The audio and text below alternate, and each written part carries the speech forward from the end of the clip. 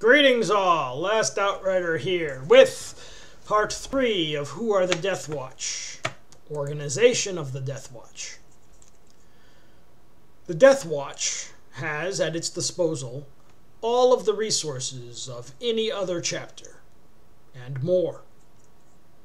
Yet it is organized along entirely different lines, more suited to its unique mission.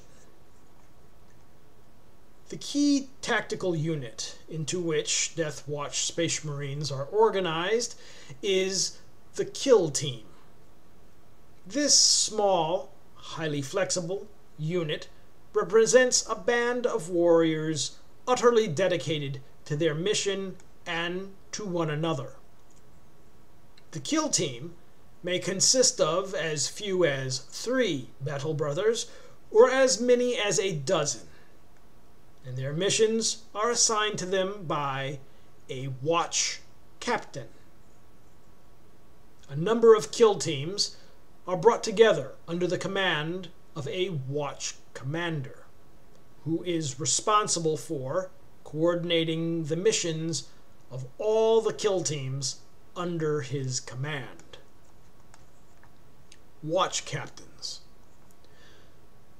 Watch captains are battle brothers that have served in the ranks of the kill teams with great distinction and have undertaken multiple tours of duty with the Deathwatch.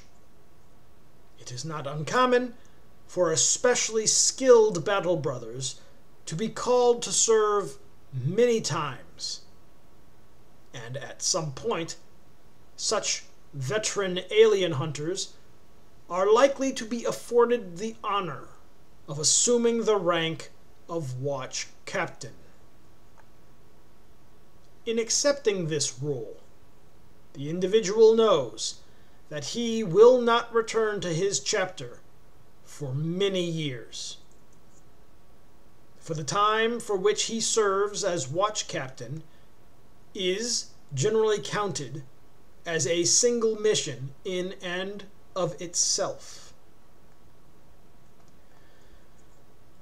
The role of watch captain is to oversee one or more kill teams. He is responsible for every aspect of their recruitment, training, equipping, and deployment. It is also the watch captain's duty to record the battle brothers' deeds in battle, and to ensure that, if possible, the remains of the fallen are returned to their parent chapters with all due honors. It is relatively unusual for a watch captain to accompany his warriors on a mission, but he occasionally does so if especially dangerous foes are faced and his personal intervention might turn the battle. In many cases, the watch captain oversees a mission from a nearby, often in a Thunderhawk gunship, especially equipped to serve as a combination of command center, emergency surgery, arsenal, and quarantine facility for captured foes. From his gunship, the watch captain is able to monitor the progress of the mission, seeing exactly what each battle brother sees by way of the multi-band sensors built into the power armor.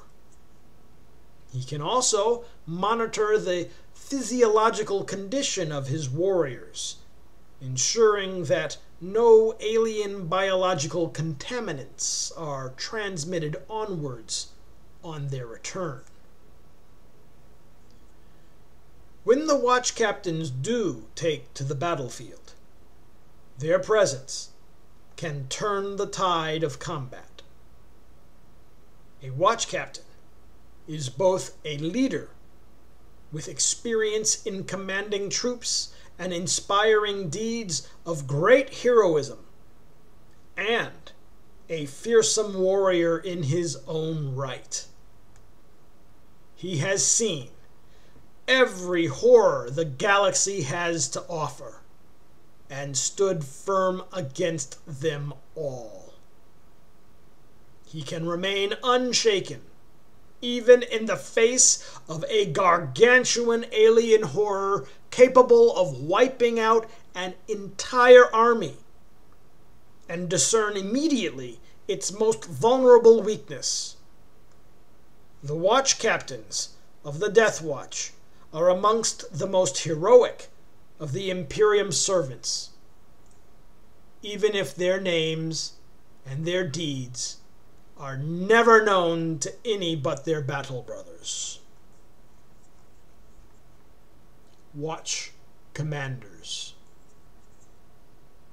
The watch commanders of the Deathwatch are amongst the most experienced Space Marine xenofighters in the entire galaxy. Prior to their secondment to the Deathwatch, a watch commander is likely to have progressed to the rank of captain, and some have even served as chapter masters. The role of watch commander, like any other position in the Deathwatch, is, in theory, only a temporary one. However, most of these who take up the position do so in the knowledge that they may never return to their chapter again. Such a vital and heavy burden is the rank. As such, the duty is a lonely one, for the watch commander sees countless battle brothers serve under him before they return to their chapter, and he knows that he will, in all likelihood, never do so. The process by which an individual is elevated to the rank of watch commander varies from case to case, but most have served in the capacity of watch captain. The promotion may come about by default, as the previous incumbent is killed in the line of duty, and the most senior watch captain under his command simply takes over. Sometimes the process is driven by the watch captains electing one of their number to take overall command, whilst on other occasions an inquisitor of Ordo Xenos may make the appointment, which must be ratified by the watch captains and other watch commanders. In a handful of cases, the watch commander has actually joined the ranks of the Inquisition, appointing his own replacement before he leaves the watch fortress. Watch commanders hold a position of great authority and responsibility, for they have access to records and archives otherwise only available to the Inquisition. They have full knowledge of the terrible threats they guard against. Knowledge that in most cases is only ever imparted upon those whom the highest echelons of the Inquisition hold in great trust. They have the ear of the Inquisition and the Adeptus Astartes, both. And on their authority, entire sectors may burn. They, and they alone, hold the access codes to the sealed vaults at the hearts of each watch fortresses. And they hold the power of Exterminatus itself in their hands. Next time, watch fortresses. Until then, bye.